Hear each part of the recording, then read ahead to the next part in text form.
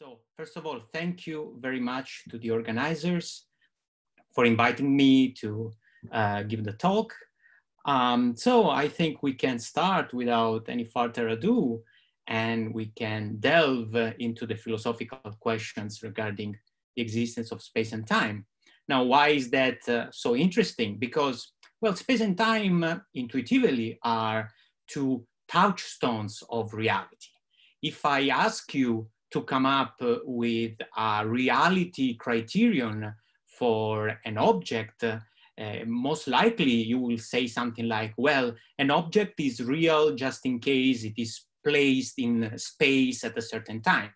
So you can see that space and time are very powerful concepts that enter our metaphysics, but also our everyday view of reality. So it's very important to ask about the ontological status of space and time. Are space and time real entities, or are they just fictions? And if they're real, what kind of reality do they enjoy? So, of course, as you can imagine, these kind of debate regarding the metaphysics of space and time goes back basically to the start of human thought. But just to make things a little bit more sharp, I will just limit my, my discussion to two broad positions that are very well delineated in the literature. So the first is substantivalism.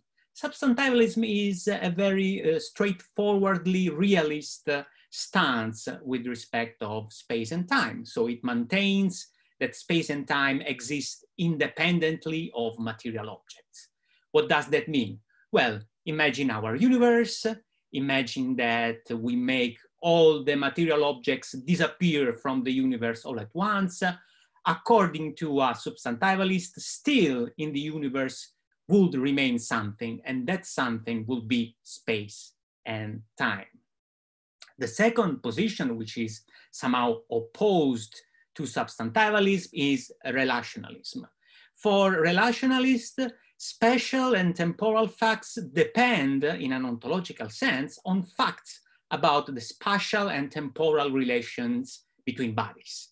And this means that, for example, the fact that I am 15 centimeters away from the screen of my computer depends on the fact that both I and the computer exist.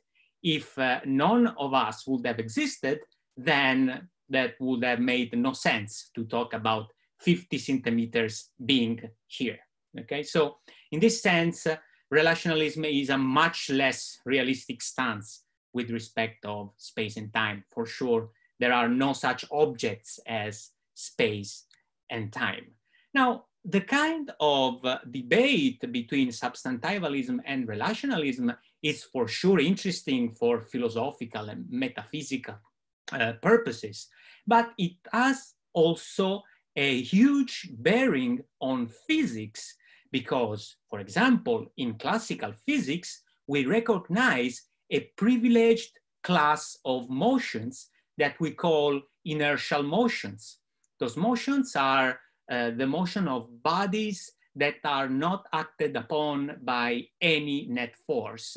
And these objects tend to move with uniform rectilinear motion. And this is an important concept in classical physics. So you see that in order to come up with a physically meaningful definition of inertial motion, we need to be clear about what is that motion takes place relative to, okay? So this is where we can trace a connection between metaphysics and physics. So historically, we can start from René Descartes, a mathematician and a philosopher.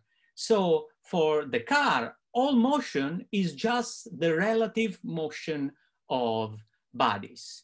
So basically, he can be considered a relationalist.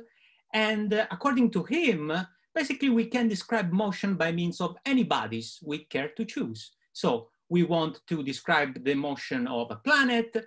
Well, just choose whatever reference body you want, the Earth, the Sun, the stars, anything will do for describing the motion of these planets. So you see that his attitude is very, very liberal.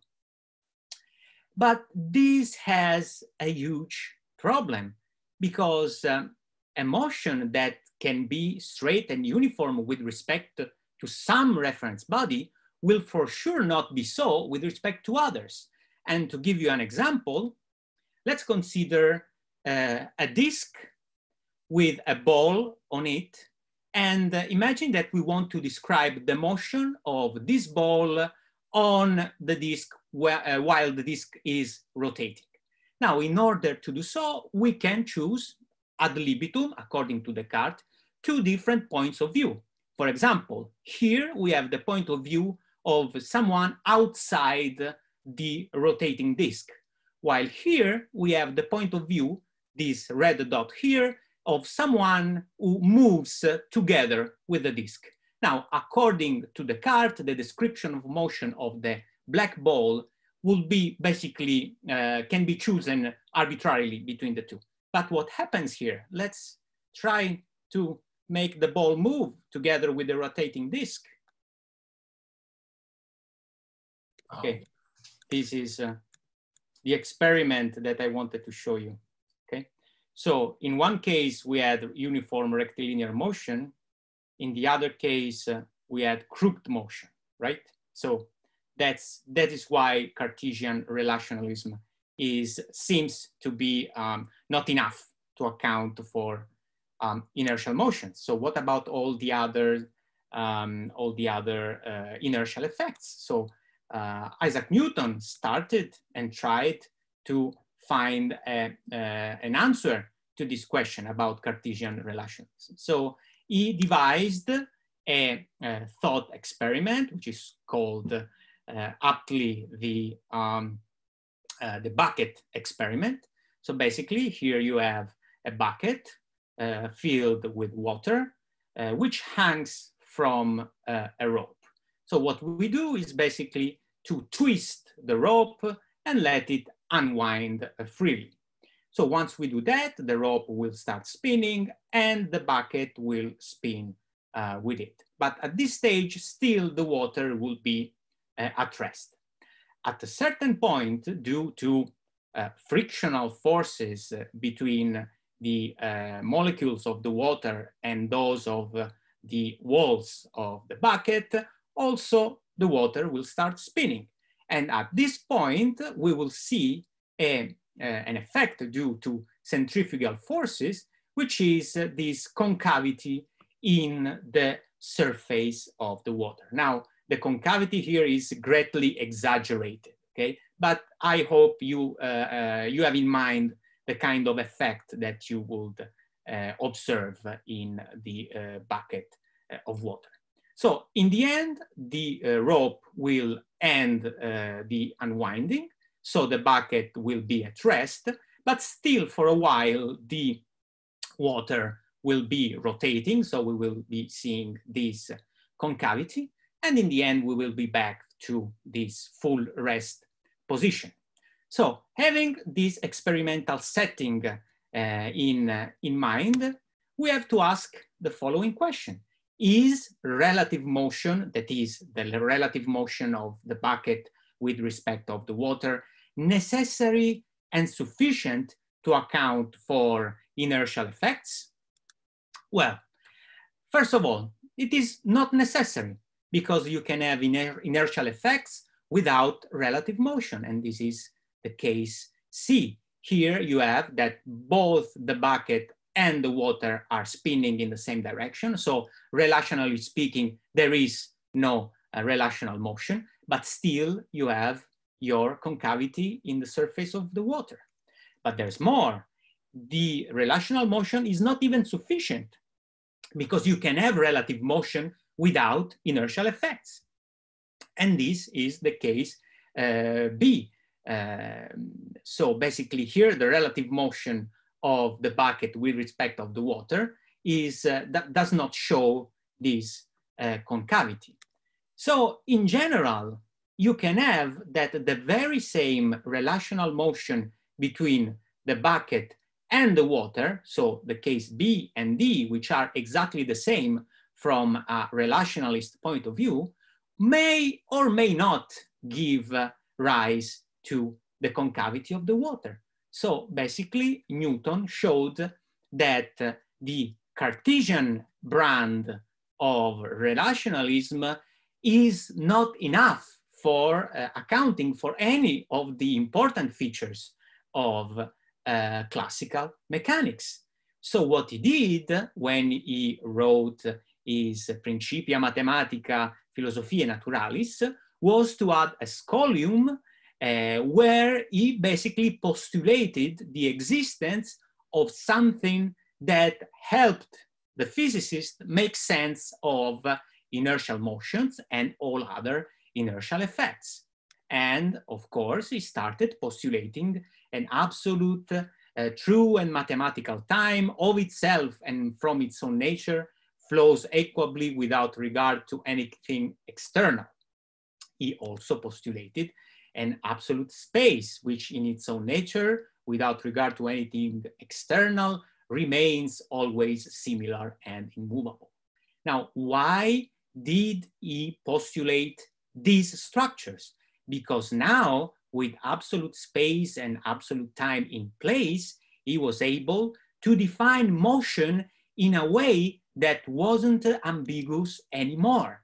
Because now he has access to the kind of motion which is called absolute. Now, all observers, all points of view would agree on absolute motion. So from this point of view, classical mechanics would have been grounded on firm concept. We wouldn't have any ambiguity anymore. Now, you might ask, is Newton a substantivalist? Well, he is so, of course, but not so simply. He's a substantivalist because, of course, when he thinks about attributes of extension and duration, he thinks that those things must have some substance to support it. So he needs some substance. But what he thinks about space and time as substances is quite peculiar. For him, those are sui generis substances. So they are not substances as material objects are. Why is it so? Well, because if you think about the way space and time define a standard of motion, of inertial motion, if you want, they do not do so by pushing literally physical bodies. So in some sense, the kind of influence that space and time have on material bodies is something, let's say, sui generis, once again. But is Newton just a substantivalist? No, it is much more than that. Because first of all, for Newton, absolute space and time are necessary beings. And this means that, for example, God might have chosen different laws of motion, but he had no alternative but to place and move bodies in space and time. This is very strong. So not even God might have had motion without space and time. So those things are necessary if you want motion. But for him, space and time were also immutable. So it makes no sense to think, I don't know, of this region of space and that these might have been different from how it is now. For Newton, this is just nonsense. Space and time are immutable. They are there irrespective of what happens in the, among physical bodies. So Newton is more than a substantivalist. He is an absolutist. And this is an important point because sometimes in the literature, the words absolute space and time, substantival space and time are conflated, but we cannot do that, strictly speaking, because an absolutist is a substantivalist, but the other way around does not hold necessarily, okay?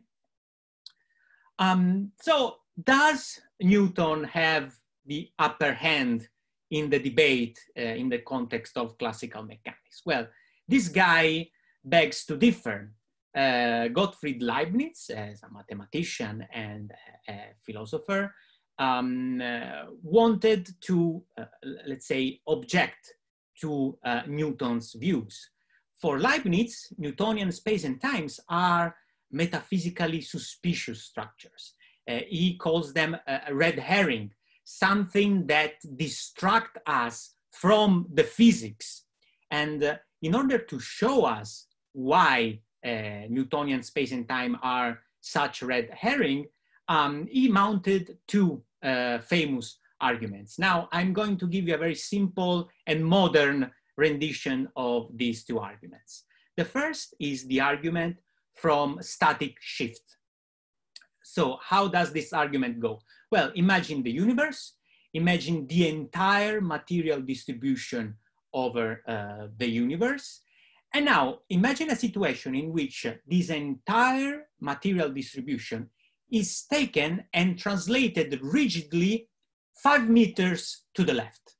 When I say rigidly, I intend that in doing so, we do not change in any way all the relative distances and angles among the objects in the universe.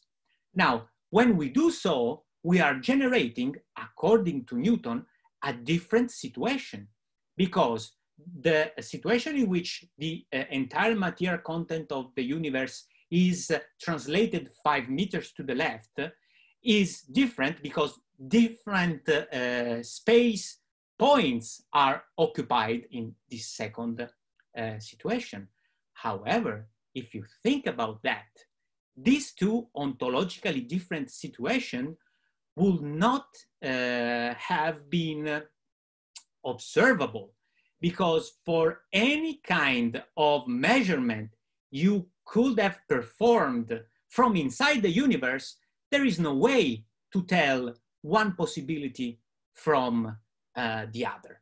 And this is, of course, a bit of a problem, because Newton introduced absolute space and time exactly to make sense of the physics. But now it seems that these very structures are in some sense transparent to physics, which is something that for sure we don't want. And Leibniz went even further and mounted a similar argument involving kinematic shifts. So basically, now imagine the entire material distribution of the universe at rest with respect to absolute space, and imagine another situation in which this material distribution rigidly moves of uniform rectilinear motion, that is inertial motion.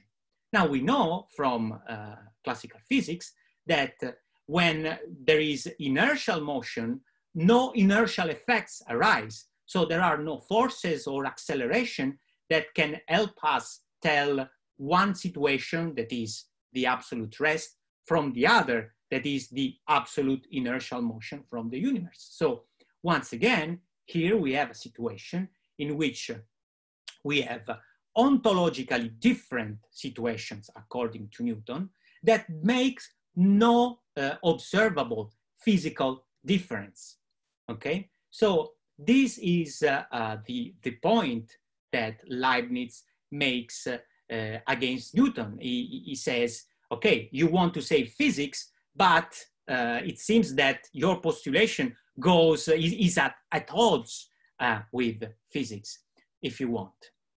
So what are Leibniz's views regarding space and time? So according to him, we form a notion of space by considering many things that coexist, that exist at once. And what does that mean? Well, basically things coexist just in case they are related in a spatial arrangement. So if there is some sort of distance relation that holds among them. So for him, there is no such thing as an absolute background space. We just have material objects and distance relations among them. When we talk about a background space, we are just talking about a mathematical fiction that we use just to make more sense of the equation, to make, let's say, the calculations more tractable. The same position he holds with respect of absolute time. For him, there is no such thing as a universal clock that ticks irrespective of what happens in the rest of the universe. The only thing that happens is that the distance relation holding among material bodies tend to change, okay? And this change is ordered and has a direction. So when we want to label the different stages of this change, we come up with a series of moments.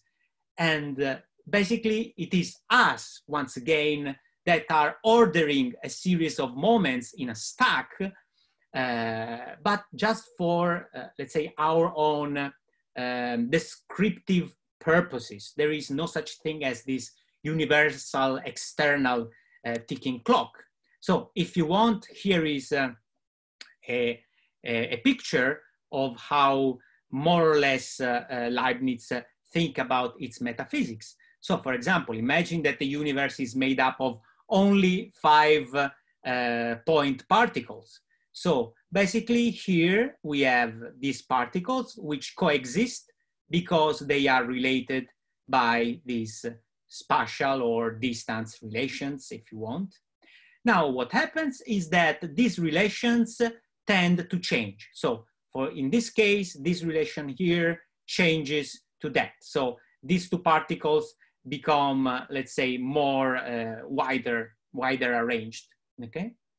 And the same happens for all the other relations in the configuration. And this happens again and again and again. So we have different stages, each of which feature a complete spatial configuration of material bodies. Now, when we want to give labels to this subsequent order of changing configuration, we come up with this tau 1, tau 2, tau 3. So here is the ordering that we call time. But as you can see here, there is no embedding space for this configuration, and neither an embedding time for these moments. Once again, as I told you, those things are just mathematical constructions that we use for our descriptive purposes. So to recap, for Leibniz, space is the order of coexisting things, while time is the order of changing things.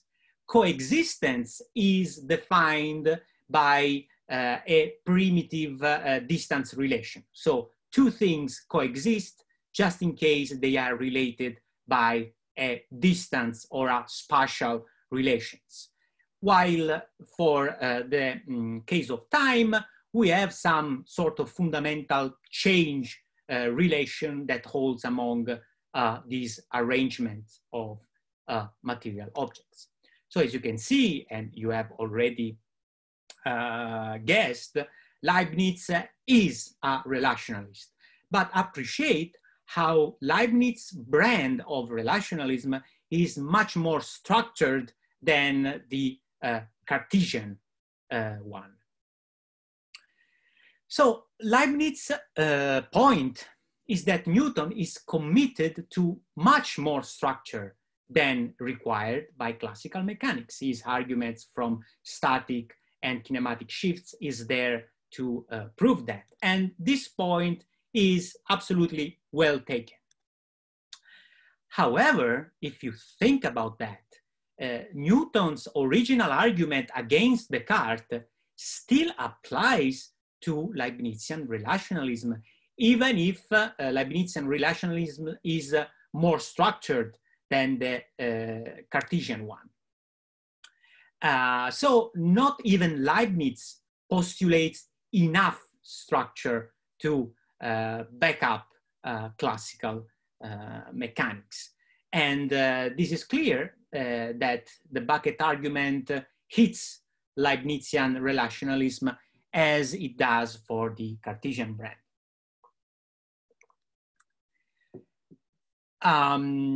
So if we ask if Leibniz is able to reduce the facts about the water surface concavity to relational facts involving the motion of the bucket relative to the water, he is not able as well.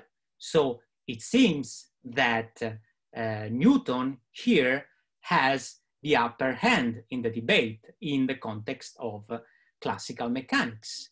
However, in more recent times, the Austrian mathematician and physicist Ernst Mach gave a new spin to the bucket argument and wanted to, let's say, object to Newton's way of drawing conclusions from the bucket argument.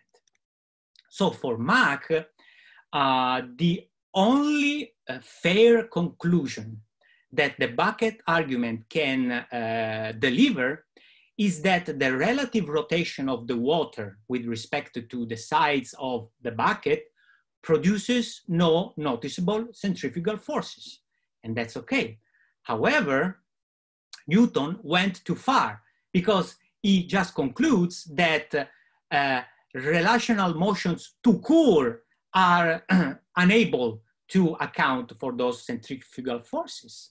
But according to Mach, this is not the case because such forces are produced by the relative rotation of the bucket with respect of the surrounding material distribution. And that means the entire material distribution of the celestial bodies around the water. So the Earth, the other planets in the solar system, the far away stars. If we repeat the buckets experiment with this new information at our disposal, so now we refer the rotation of the water not to the bucket anymore, but to the, let's say, the background of fixed stars, you see that things make sense. Now, whenever there is rotation of the water relative to the surrounding celestial bodies distribution, we do have a water surface concavity. But when the water is at rest with respect to the fixed background of the stars, then there is no water concavity anymore, okay? So in this way, Mach is able to diffuse Newton's challenge. And this view is very incisive because it implies a very important change in perspective. Because one of the key insights that Ernst Mach gave to the debate is that local inertial effects are determined or at least influenced by the global surrounding material distribution. So Newton was, let's say, used the bucket as a red herring, if you want, to distract us from the fact that we should have to concentrate on the entire material distribution of the universe. And in recent times, in the last 4 decades, in fact, the British physicist Julian Barbour and his collaborators have developed, in fact, a version of classical mechanics that starts from purely Leibnizian or Machian principles. However, this would deserve a talk on its own. So let's leave it at that. But what is important is that even before Barbour, someone else took Mach insight very seriously and used Mach's insights in order to develop his own theory of space and time. And this person I'm referring to is, of course, Albert Einstein, who incorporated or wanted to do so this Machian principle that matter influences inertia in his theory of space-time, which is general relativity. So now it would be interesting to see how the debate between substantivalism and relationalism is translated to the context of general relativity. Now, in order to do so, let me very briefly introduce you to let's say, machinery of general relativity. The most important ingredient is, of course, the Einstein's field equations. They can very concisely and simply be written in this way here. Now, here G is a mathematical object. It's called the Einstein tensor. The important point is that this object encodes the information regarding the four-dimensional geometry of space-time. So now space and time are merged together in a unique thing called space-time. On the right-hand side of the equation, we have the stress energy tensor T, which encodes informations about the distribution of matter in space-time. And K is just a proportionality constant. So here we have space-time, here we have matter, very crudely speaking. Now, in the following, I will refer to a model of GR, of general relativity, whenever I talk about a solution of this equation here. Now, there can be solutions of Einstein's equations where G and T represent the space-time geometry and the material content of the entire universe. So this kind of models I will refer to as cosmological models of GR. Now, if you want, if you are a metaphysician, you can think about a cosmological model of GR as some sort of possible world where general relativity holds. Now, as you can see, it is very simple to grasp the main idea behind Einstein's field equation. The idea is basically that space-time and matter interact. So there is a very nice motto which is adopted in one of the most important books on general relativity, which I think conveys the idea very nicely. So space acts on matter, telling it how to move, and in turn, matter reacts back on space, telling it how to curve. So here you can see the main shift in perspective from Newtonian gravitation to general relativity. In the classical theory, gravity was a force exerted by a massive body on a smaller one, for example, I don't know, a particle, such that it bent its trajectory so that the particle didn't move anymore of uniform rectilinear motion, but bent its trajectory because of this force. In the case of general relativity, it is not like that. Now the massive body just changes the geometry of the surrounding space-time region. And what the particle does is to continue moving in a straight line. But now the straight line will be the one of a new curved geometry, not anymore the flat Euclidean geometry we are acquainted to. So here there are no forces anymore. There is just the geometry of space-time that changes. So in this sense, we can say that GR unifies gravity and space-time, because basically the theory equates gravitational forces to curvature effects of space-time geometry.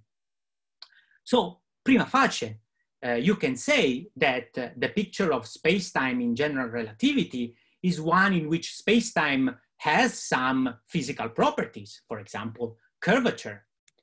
And so you can take it as a hint that the general relativistic space-time is something that exists over and above material fields. So you might want to be a substantivalist in GR. And indeed, if you want to defend substantivalism in the context of GR, you have many arguments at your disposal. For example, GR admits cosmological models where the stress energy tensor is identically zero throughout the universe, while the Einstein tensor is not equal zero. So this means that it makes physical sense to think about a universe that's totally deprived of matter and still there is space-time.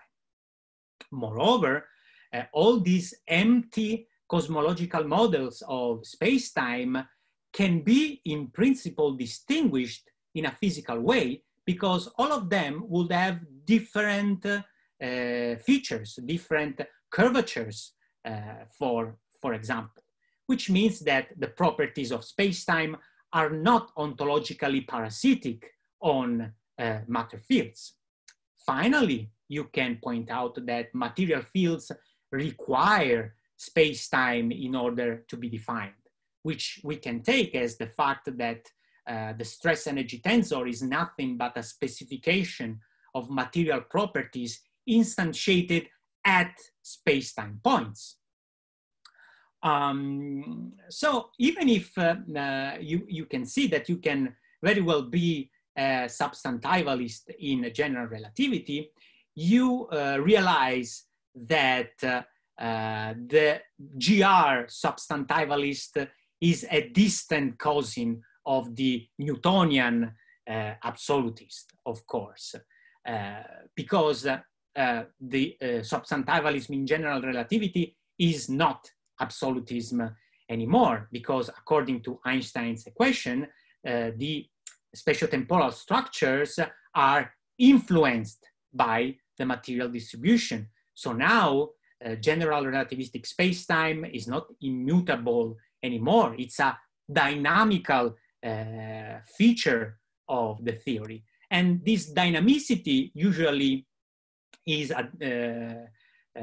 called by physicists background independence. Although this, the characterization of background independence is much more complicated than that. But for the time being, this is something that will do. That means that the space-time of general relativity is not anymore a fixed background where things happen, but in some way is an active actor in the play.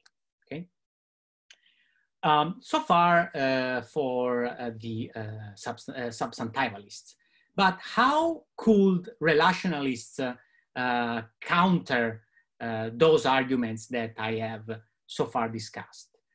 For example, they can agree that GR admits those empty cosmological solutions, but they can resist the substantivalist conclusion by saying that those empty solutions are just mathematical surplus structure of the theory, devoid of any actual physical meaning.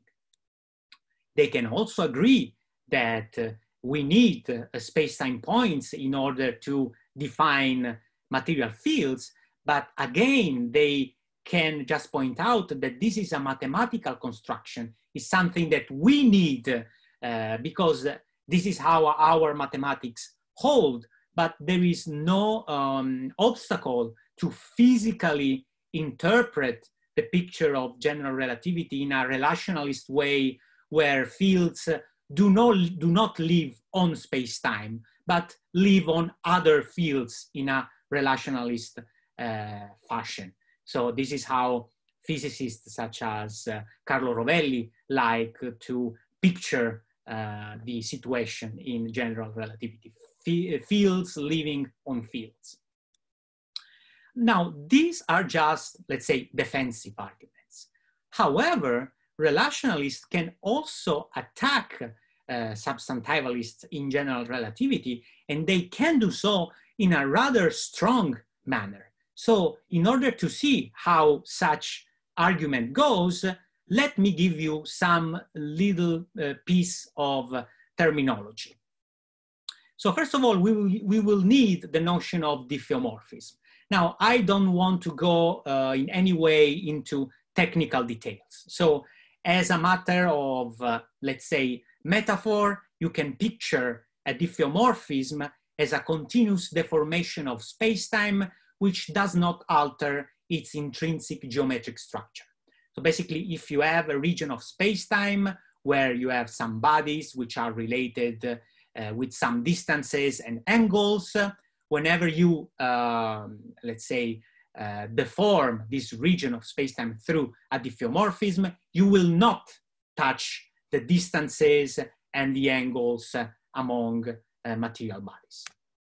Now we can prove a theorem in general relativity, which is called the gauge theorem for general relativity, which basically says that any two models of general relativity which are related by a diffeomorphism represent the same physical situation. Why is it so? Because when we define the observables, the thing that we can measure, we can observe according to the theory, we always do that in terms of distances and angles among material bodies. So whenever a diffeomorphism acts on these kind of things, they do not change the observables associated with a certain model. So we are ready to spell out this famous argument, which is called the Hall argument.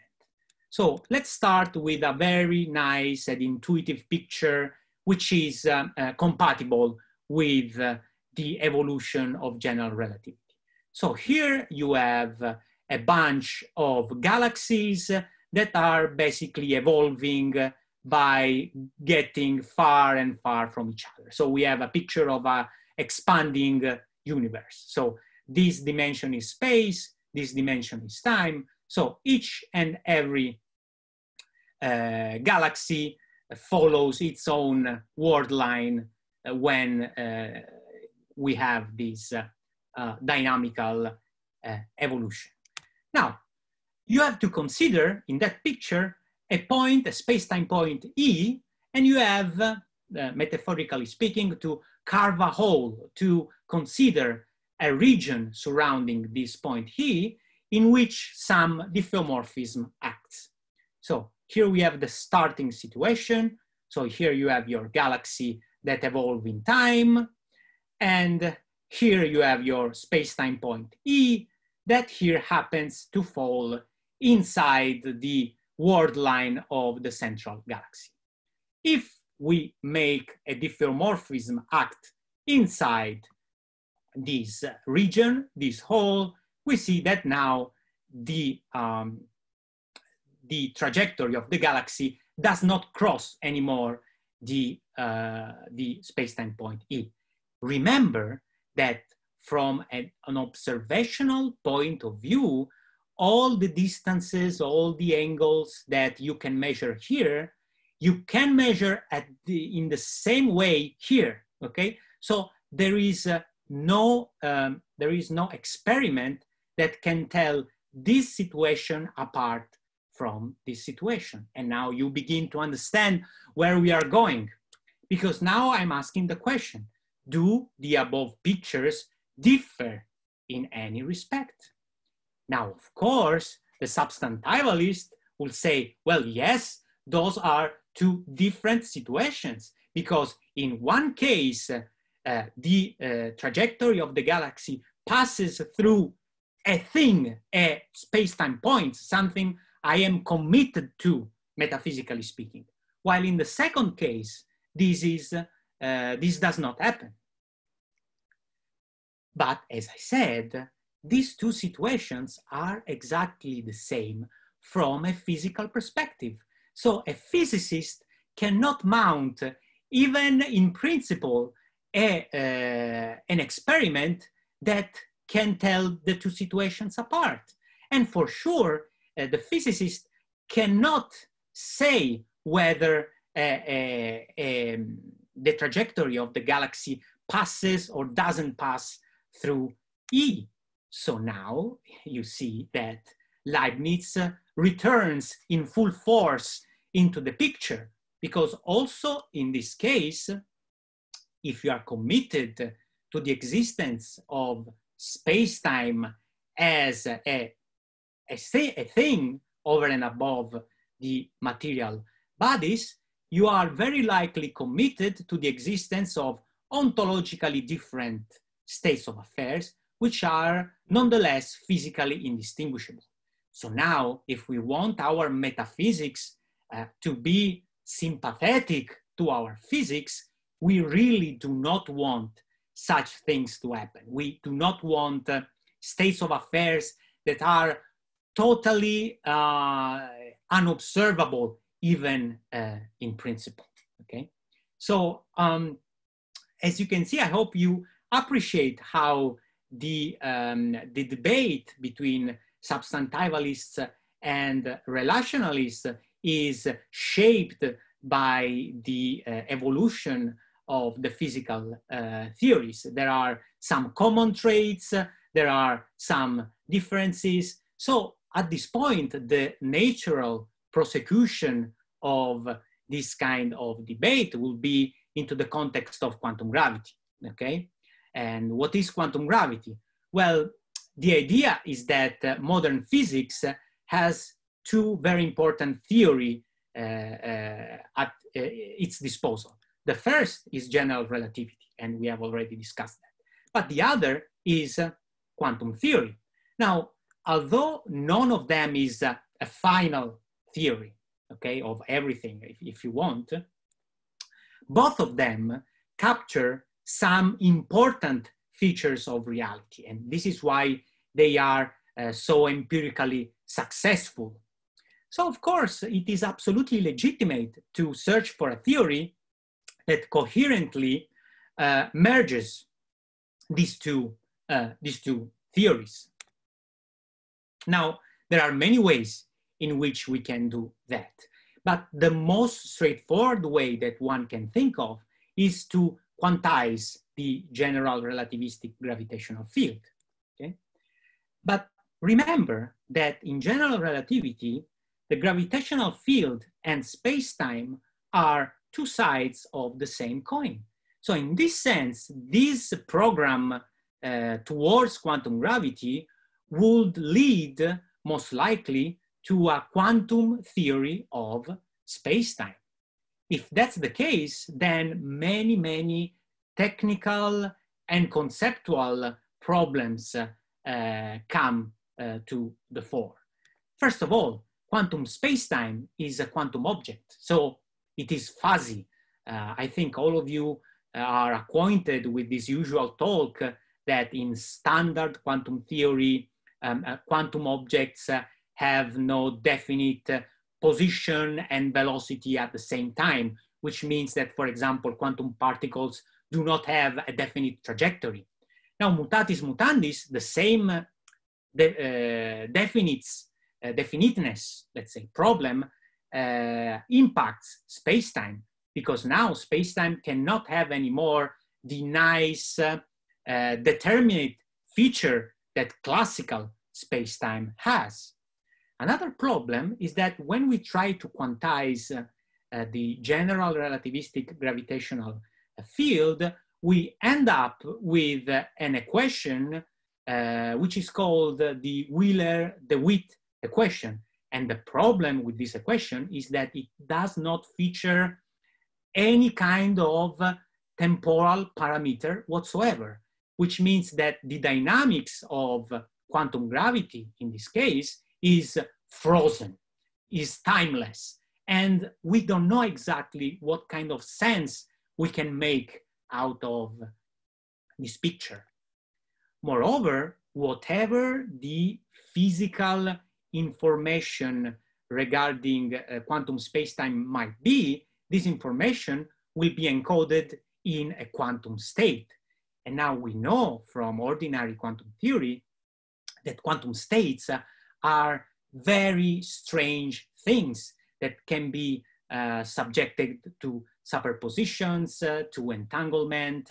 So without going into technical details, this means that if we reify quantum states, if we think that quantum states are something that exists in the real world, then these things are going to have very strange and intuitive features, okay?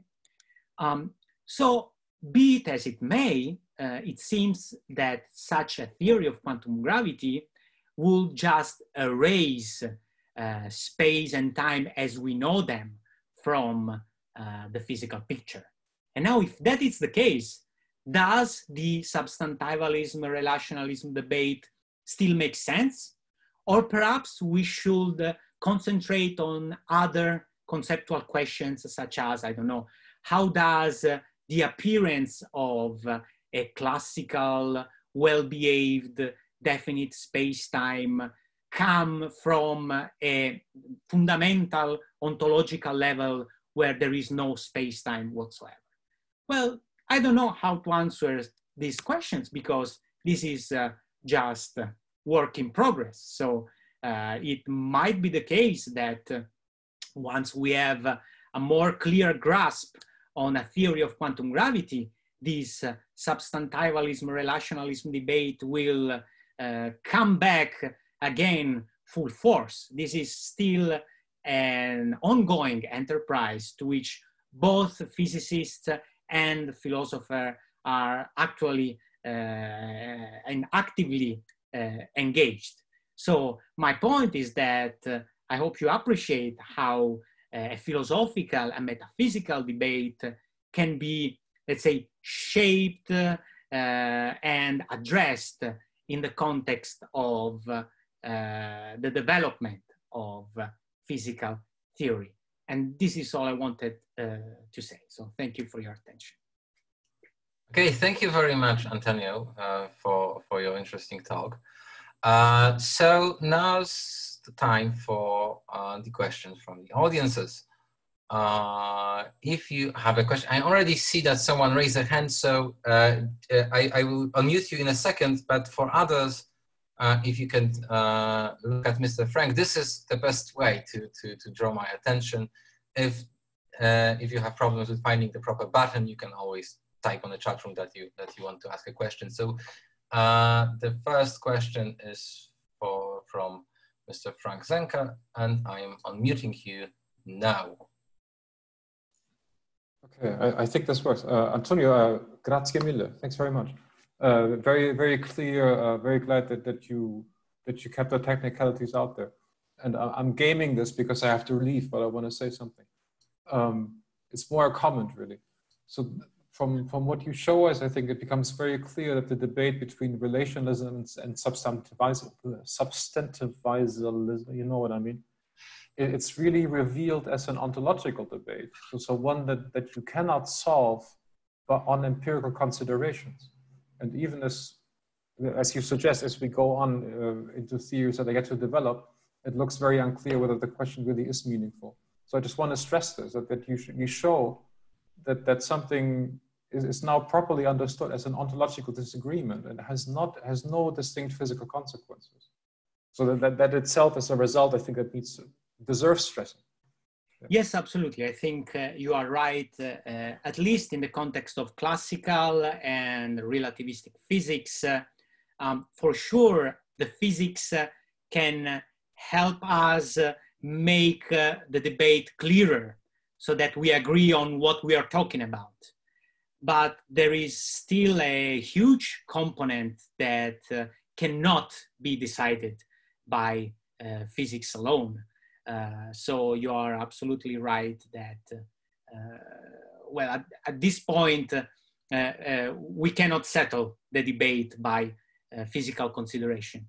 The hope is that in future, with a theory of quantum gravity at hand, whenever this is going to happen, because at the moment we don't have the faintest idea of how a theory of quantum gravity should look like. But the hope is that perhaps we will have some revolutionary key insights from that theory that will leak into the metaphysical side of the debate. But this is just wishful thinking. If we think that the debate will go exactly in the same direction as in the previous cases, then we have to be prepared on the fact that this debate will go on forever, irrespective of the physical findings. So thank you very much for your remark. Okay, thank you. Do we have any other questions? Okay, I see that we have a question. Yes. Okay, yeah, thank you. Thank you very much. Thank you, Antonio. A wonderful talk. I really enjoyed it. I have a question about your about the whole argument that you presented so nicely. First of all, I would like to add something to the argument, as you obviously are perfectly aware of. The argument is very often cast in terms of determinism and indeterminism, as opposed to the original Leibnizian shift, which is usually presented in the way that it somehow affects that it presents us with two indistinguishable cases which are ontologically different. But in the case of the whole argument, it seems that it's even more troublesome. The case is even more troublesome because here we have a situation in which the physical, I mean the whole physical situation outside the hole is exactly the same as it was before, but inside the hole there's this shift. So it seems as if there is some sort of indeterminism going on here. But my question is about one particular response to the whole argument on behalf of substantivalism, which again you're quite familiar with. This is the position known as sophisticated substantivalism, which actually denies that we have somehow to pick and identify points in these two diffeomorphically related models just simply by fiat, by saying, oh, this is the same point that I had in mind before, but rather we should kind of follow. We should follow in order to identify points in the diffeomorphically transformed model. You have to follow the physics, so to speak. So you have to find a point which actually possesses the same metric property as the original one. And if you do that, it turns out that actually this point will possess the exact same physical property. So nothing really changes. So what are your thoughts about this particular solution to the whole argument? Are you convinced by it, or? Okay.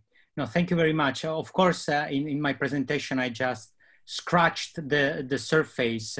Perhaps I can just show to the audience what you mean by this problem with determinism, if you can see that. So the idea that Tomasz has brought to the table is that the kind of, let's say, ambiguity that is at play in the general relativistic case is much more troublesome than the classical case. Why is it so? Because we can imagine that the dynamics of general relativity can be given once and for all once we specify all the physical data on a spatial hypersurface. So if the theory is deterministic, then by specifying initial data on this surface, then the entire dynamical evolution of the model will come up automatically because of determinism. Now, if you are a substantivalist and you are presented with these two different situations and you insist that these two situations are different, then you must be prepared to say that even if you specify as precisely as you want the initial data on this surface, which is the same in both models, this is not enough to single out one of the models between the two, which means that the theory will be committed to indeterminism, which is something that really we do not want. So this is why the whole argument in general relativity is is very troublesome for substantivalists. Now, of course, in presenting this problem, as I told you, I just scratched the surface. And of course, there are many possible answers that the substantivalist can come up to. And one of the answers is to say, hey, there is no fact of the matter where the point that we called E has a definite identity, okay? So this is one way in which we can dodge the kind of challenge that we are doing, because if we do so, then we have some way to reestablish some sort of physical equivalence between the two models. Or we can just say, no, there is just one way in which we can have the model, and it is the one in which the trajectory passes through E, because it is essential that he has this kind of feature. So among the two, only one is metaphysically possible. Now, honestly, I find this second line of thought that can be traced back to the work of Tim Maudlin too strong, because it just places metaphysical constraints on the physics, okay? So I will go towards some sort of more sophisticated substantivalism that tends to deny this intrinsic identity of space-time point, thus reestablishing a notion of determinism. And for the audience, I can say that you did some work in this sense. Perhaps you are an essentialist too, but a much more moderate one. So for those in the audience who are interested in this debate, in the modern, let's say, replies to the whole argument, they can for sure refer to your work on that. So you are absolutely right. I tend to be a sophisticated substantivalist, leaving aside essentialist kind of underpinnings. For sure, the strongest one by Maudlin is out of question, in my opinion. So thank you for your question.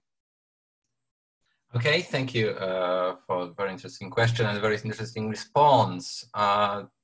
So does anyone else have a question? If not, I have a question.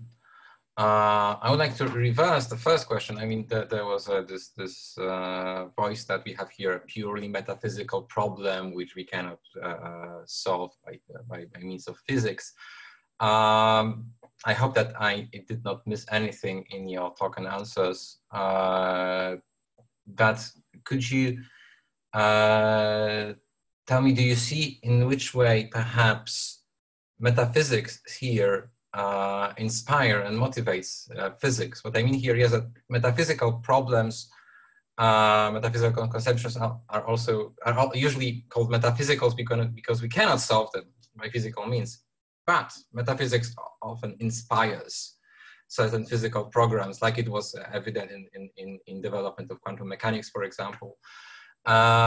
So can you say that that today we can see one metaphysical attitude about space-time motivating, probably not a clever example, but quantum gravity and the other string theory or something like this? Or this metaphysics has no relation on development of physics whatsoever? No, I think that especially in recent times when, let's say, work on a theory of quantum gravity has started, we have experienced a resurgence in, I will say, a sort of, let's say, natural philosophy approach to the development of physical theories. So when I say natural philosophy approach, I'm thinking about Newton. So basically, as I hope I made a bit clear, for Newton, the problem of describing inertial motion, which is a physical problem, had to be, let's say, tackled first of all by considering some metaphysical consideration side by side. And that's why he started asking himself, does relational motion do its job in helping us define inertial motion or not? And when he found that it is not, he started postulating an absolute space for physical purposes, that is for defining inertial motions. So in Newton's kind of work, you can see that metaphysics and physics go hand in hand. They are, let's say, developed side by side. Now, this kind of approach perhaps has been lost in subsequent times. And in my opinion, when we have the most clear example of this total detachment between metaphysics and physics in the development of quantum physics, where basically the founding fathers of quantum physics just laid down their theory in terms of postulates regarding measurement. So leaving aside any kind of consideration regarding ontology, how the world has to be. Because of that approach, we today find very difficult to make sense of quantum theory as a theory of the outside world. I mean, if we want to be realists with respect to quantum theory, we have problems. We can be, let's say, instrumentalists and don't ask any ontological question about the theory. But if we want to be realists and we ask how does the world have to be in order for quantum mechanics to be real, we don't know exactly. So you see that putting aside these metaphysical considerations when developing a physical theory has bad consequences. Now, recently, when quantum gravity has started entering the physical arena, we have seen many people that did not use an approach which is just shut up and calculate. They used approaches where they asked more, let's say, metaphysical questions. So for example, if you think about physicists like Raphael Sorkin, that has developed a theory or a proposal for a theory of quantum gravity, which is called causal set theory. Well, basically, he started from the idea that perhaps space and time are not that real, are not ontologically fundamental. So he wanted to construct a theory where the fundamental bits of reality are not space-time points, but are just these primitive events, okay? So there is a sense in which now more than ever, we need metaphysics to enter the development of physical theories, because we need, in some sense, to have clear some of the conceptual foundations on which we want to build our theory. So these two things has to go hand in hand. So I think that recently metaphysics has entered the physical ground, helping many physicists to do their job. So I hope this answers your question. Yeah, to a large extent, yes. Thank you very much for it. Thank you, Antonio, for your talk and patient answering us. Thank you for the questions, and thank all of you who participated in our meeting. It was an interesting experience to have a meeting online. Still, I hope that most of us will manage to meet next time in person. We will see. Thank you, and have a nice evening. Okay, bye.